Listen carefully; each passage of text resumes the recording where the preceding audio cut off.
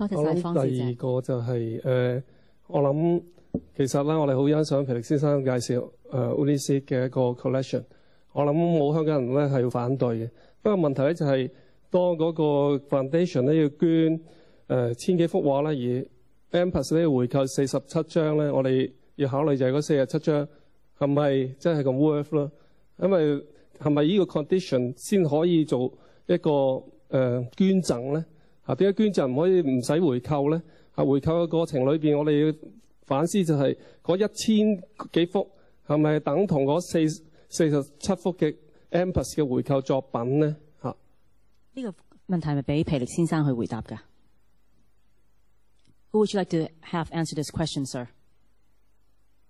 As far as I see, there are basically two questions. Are the works worth the sum we paid, which was 179 million Hong Kong dollars to be exact? Well, in a way, when you buy works for an art museum, I think that, I mean, we try to refrain from talking about money and values, because what happens when a work enters the collection is, of course, that they become worthless. They will never go out on the market again. So they lose their commercial value, and they just keep their artistic and social value as a resource for society. But since the question came up, and it has come up before, the only way we could assess that was that we could go to one of the leading experts in valuation of artworks, those who evaluate contemporary Chinese art most frequently. In this case, it was one of the auction houses. It was Sotheby's in Hong Kong, together with their London office, who evaluated not only the 47 works, but the entire collection. And we paid their valuation, which is considered being a conservative valuation, was for the works we acquired, 147, was 179 million Hong Kong dollars. And the valuation of the donation, 1.3 billion Hong Kong dollars. So in a sense, whether it was good value or not, it's definitely good value for money, I would say. The ratio is about, we paid about 12% for the total collection of the estimated value. Now, the second part of the question was, did we have to do this? I think this is a model that has become more and more common among, in the context of big major donations. When, I mean, I can list at least 3 of the largest donations, none of them actually of the caliber of the SIG donations. This is probably at least this year's most major, amazing event in the international global art world was the donation of the SIG collection. I can show, we have press clippings like this much about it, and it's all celebrations. And basically what happens, if you're a collector, and you're known, you've said a few times that, oh, one day the collection will go to a museum, it will go to China. You will be chased around the clock by the world's leading museums, which was the case with Uli Sig. And museums have a tendency to work like this, especially the Western museums, that they want more, they want collections. They have 50 people only sort of chasing collectors to get donations. A donor wants a commitment from a museum. They want to be certain that this museum actually wants this specific collection, not just anything they can get. And one way to sort of create a threshold for the museum is to say that, okay, you actually have to make a commitment yourself. And let's say this group of work or this percentage of the collection, and they come to the conclusion in different ways. We ask you to pay this, to make your commitment, to show. And usually this sum is a big sum for the museum, but it's a small portion of the total value of the collection. The most well-known case is the Giuseppe Panza donations / sales to first the Museum of Contemporary Art in Los Angeles and later the Guggenheim Museum. It's the Anthony Doffey donation / sale to Tate and the National Gallery of Scotland. And the third is the Berggruen collection in Berlin of classic modern art. And I mean, all these they basically paid about 22% of the total value of the collection. And this is when you're talking about something that is so amazing, of such an unusual scale, then this is a model that has been used a lot. And for us and for the West Kowloon board and so, this was actually not an issue. But we did check very carefully, and as well as we could check, that actually what we paid for these specific 47 works was fair market value, or actually slightly below fair market value. So that's, I think, my answer. First of all, maybe we should have a few I think it's fair that we places. open the floor to other people who may have questions, that we have a limited time this evening. May I ask this gentleman raising his hand? Thank you. My name is Cassius Taylor-Smith of Giant Communications. I have a question for Lars about the architecture, and particularly your competition process, which you'll have the shortlist for soon. It seems, in some ways, the collection is the hardware of M+, and that the architecture as the physical embodiment to convey it for the artists and for the public is a kind of software of sorts. And that's why I think it's a museum of a very different type, one that doesn't have a precedent around the world necessarily. And how do you see it, or how do you expect the architecture of it to be flexible and adaptable enough as a museum for the 20th and 21st century, as the visual art that it contains may change? Well, I think the first thing to remember immediately is what I said also, that the building is just part of the museum. It's sort of one aspect of how the work meets the public in a sense. But of course, it is a big challenge, because most museums that I think there is a general understanding among especially among museum people, that they are great museums, great museum buildings. They're usually built for one type of material, the Demenil Museum in Houston, or the Beiler, or whichever you want to pick, that people say, oh, that's a great museum. It's usually for a very specific type of work, certain period, a certain generation, and so forth. And of course, in this case, we have multiple disciplines or types of material. We have works from, Hong Kong works are typically much smaller scale and more conceptual or more intimate in various ways than, say, mainland Chinese art, for example. And then, of course, you have design, architecture, moving image, which asks for both probably spaces that can be like the traditional spaces, but also have be accommodating and be flexible and be able to house things we can't even imagine now, because we're also building for the future. And I think the challenge is to create a building which feels like a whole, in which you can read and navigate in, but still has a variety of different types of spaces that can house different types of material. And of course, we are looking for a genius or a group of geniuses to do this, because I don't think there is no existing role model. I think you can put together a number of different museums, and you would end up with some good solutions, and you will have to add a few other solutions as well that aren't invented yet. So I don't have the solution. We wouldn't even almost have to have the competition then, or bring in the architect. So I think that's as far as I can answer you right now. I don't know how relevant it was, but to some point. I believe the gentleman on the third row in the middle has a question.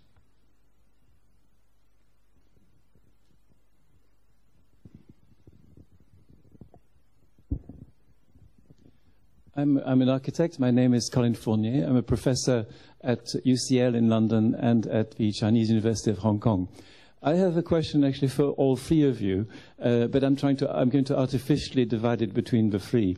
My first question addresses the issue of popular culture. I'd quite like to know what you mean by that. Obviously, there are some potential overlaps with moving image, with visual arts, with design. What actually do you define as being popular culture? We heard the word cartoon earlier, which I understand is one component, but clearly it's not a definition of high art versus low art or pop art. It's something else, but you haven't elaborated on that. I'd be interested in that. The second question also concerns Lars, actually, which is your very interesting mention of the jukebox idea, the archive, the storage, which actually has random access on the basis of a non-mediated, non-curated access using robotic intelligence to go and retrieve the pieces. I like that idea very much. There are, of course, some precedents of this, not many. Is it in any way your intention that the storage of the art collection should indeed be something which could be accessible and recombinable by the audience in some way through that kind of sort of metaphor of a jukebox? My next question concerns the second speaker.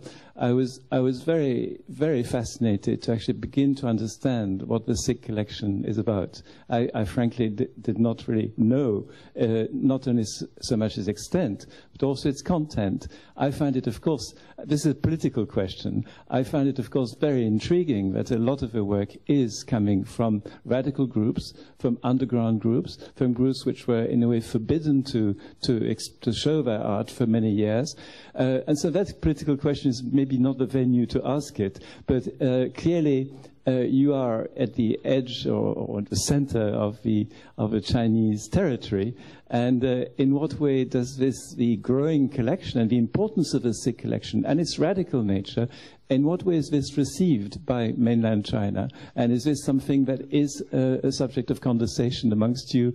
Obviously, there must be already a very powerful aura of radicalism associated with this collection. Now, you may not be able to answer that question. Maybe I shouldn't ask it, but it's a key question, I think, in terms of I think it's very exciting and challenging that is going to be the starting point of your collection.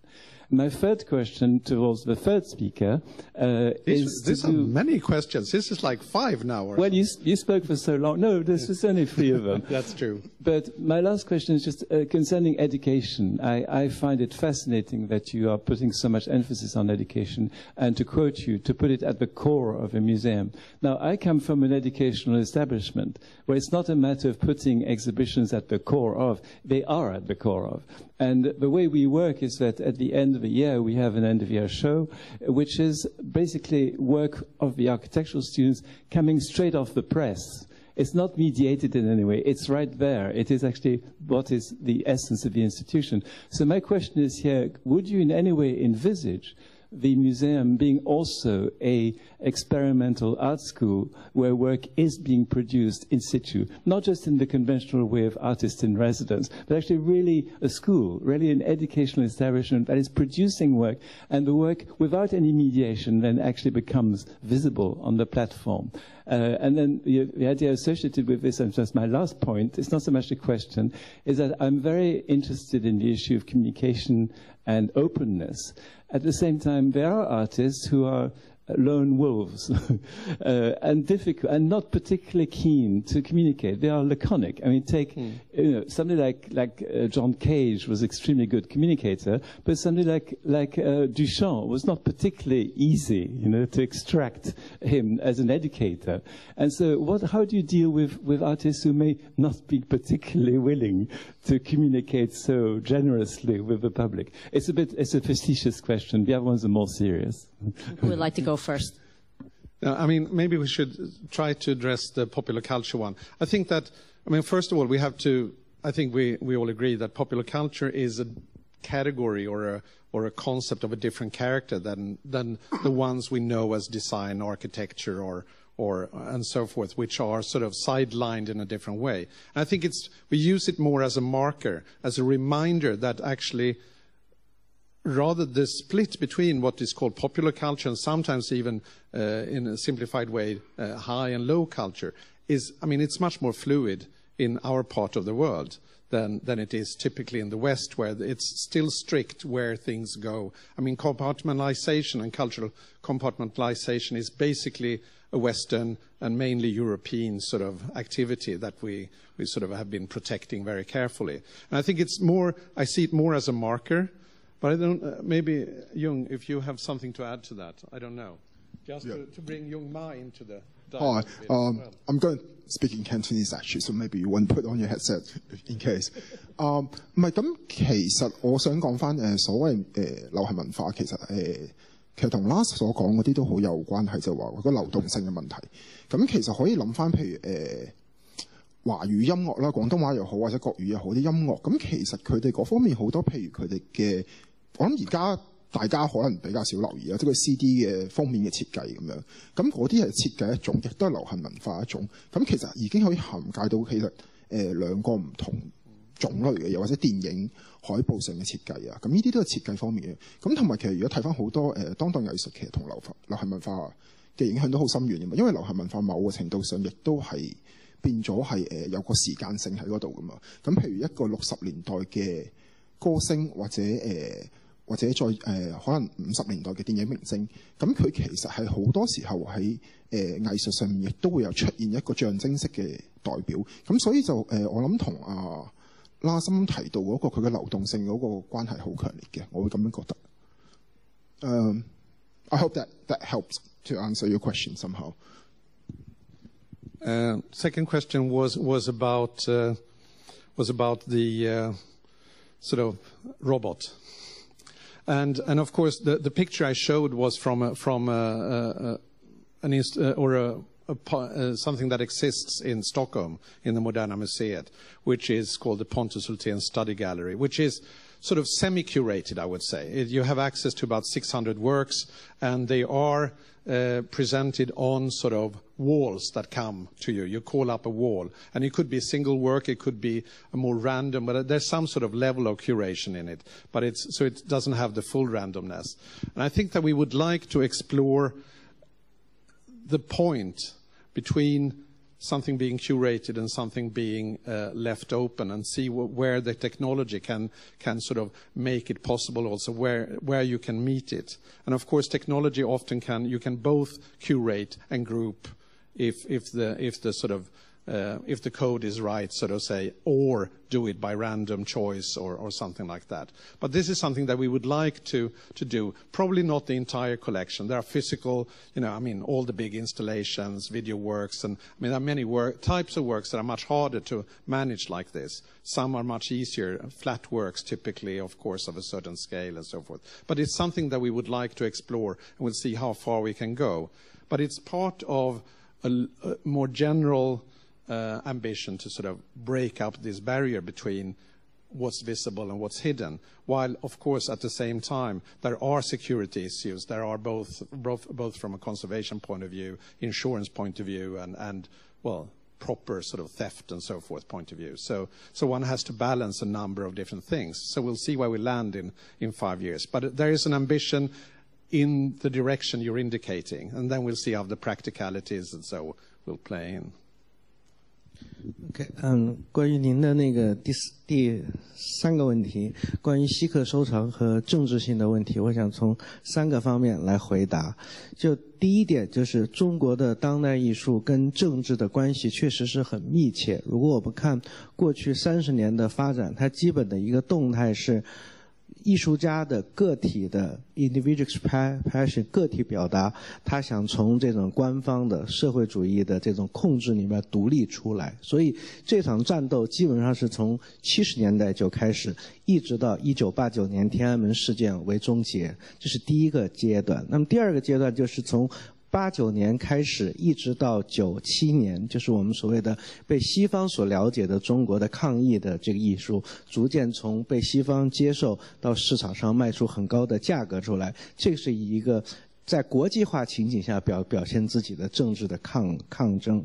第3个阶段就是90年代末期，艺术家开始发现这种国际化和商业化是一起来的，所以他们开始做各种各样的实验，比如说 performance 行为艺术，比如说摄影，比如说 video， 他们通过做这些当时看来很难被商业化的媒介来形成另外一种政治化的抗争。当然2000年之后，这种政治化的抗争变得很隐晦，它转向关注这种 urbanization 都市化的这样的一些问题。我觉得这个是很有意思的一些倾向。那么抗争是它的一方面，但另一方面，中国当代艺术也是处在一个不断的跟国际艺术去对话的一个过程当中，所以他们并不完全是对社会主义的资源进行批判，他也会使用，比如说政治波普 political pop 里边会用到 culture evolutionary 文革的一些图像，比如说在后来的装置里面，近几年中国艺术家在谈论作为一个当代艺术家如何使用他社会主义的生存经验的问题。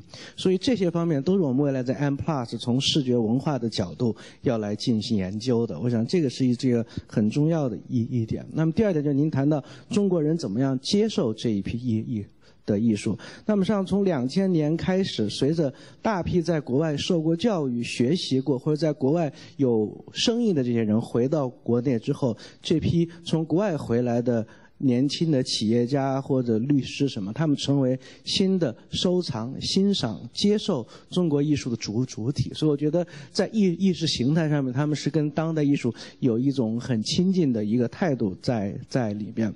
那么从官方的角度来说的话，其实从经过了2001年之后，中国官方的态度变化是很大的。2001年之后，我们官方急于要加入 WTO， 所以想证明我们在文化上是很开放的。所以基本上从政治上面来说，除了到了09年和10年，除了某些艺术家或者跟法轮功什么有关系的这一些艺术会受到展览时候会受到一些禁止和取缔之外，大部分带有批判视角的艺术基本上是能够展览的。但是实际上这还是存在着这种当代艺术和社会主流意识形态这一种很潜在的一种对抗的张力性的关系，所以这很有意思，也是我们未来在研究视觉文化时候会谈到的一些问题。谢谢。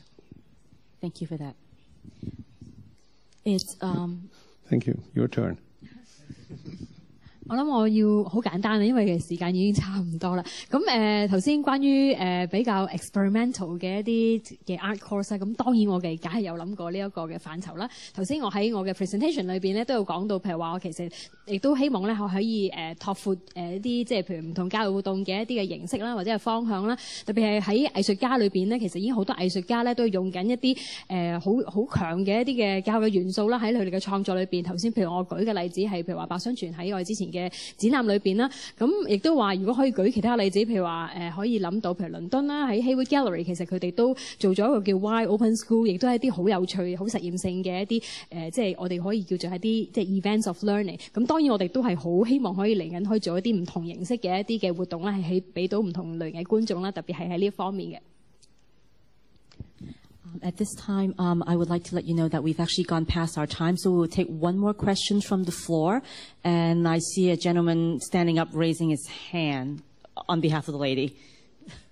你好，我係曹經嚇，咁我係陶瓷工作者，咁我等咗好耐咧，係想問呢個問題。因為聽完你嘅 presentation 啦，同埋個 floor plan 咧，我發覺冇一個陶瓷館。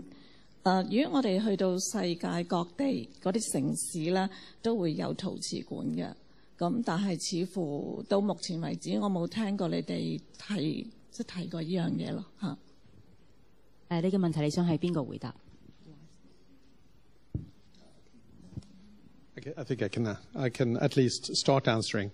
Well, since we are actually a museum of visual culture, so we will embrace both what is often called art. It could be in any kind of material, what might sometimes be called design or architecture, or might even sometimes be called craft.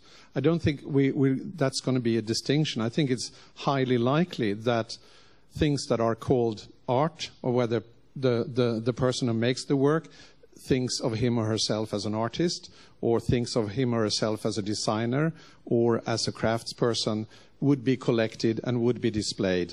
And it's not a matter of, well, we don't know the floor plan yet, that's not defined, but it's not a matter of the character of the space. We will definitely see to that we have the right spaces for any type of material within visual culture. And to me, clearly, things that are made out of ceramics belong just as much as to visual culture as things that are painted with oil paint on canvas. So you're not excluded, I promise.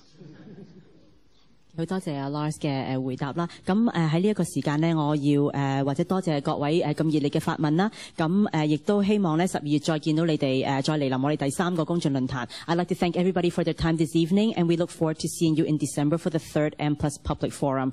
Have a great evening. Thank you.